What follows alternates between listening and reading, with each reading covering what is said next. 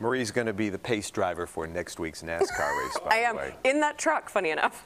In today's handoff to Joe and Erica, something a little different for Food Truck Friday. We're having dessert first. We all remember the joy of your ears perking up when you'd hear the sounds of the ice cream truck cruising down your street. Well, today we had that same joy. We found Moe Daoud, who is aiming to bring out the kid in all of us with an old school classic ice cream truck that was parked in the middle of Daley Plaza. He's been behind the wheel serving frozen treats for 31 years now.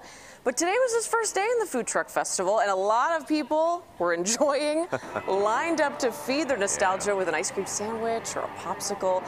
Since he's a pro, I asked Moe what the best and worst part of the job is. Best part is, people, when they see the ice cream truck, they're happy, and they come and buy ice cream. They like ice cream. So, and the worst part is the hours, the hard work, long hours and hot, the heat and the cold, the city of Chicago, Luckily, it wasn't too hot out there. A beautiful day, and that weather went perfect with my almond chocolate crunch Magnum bar. It was delicious, just like old times. Does he really have all of those things in the truck? He does. Okay. He's fully stocked. Yep.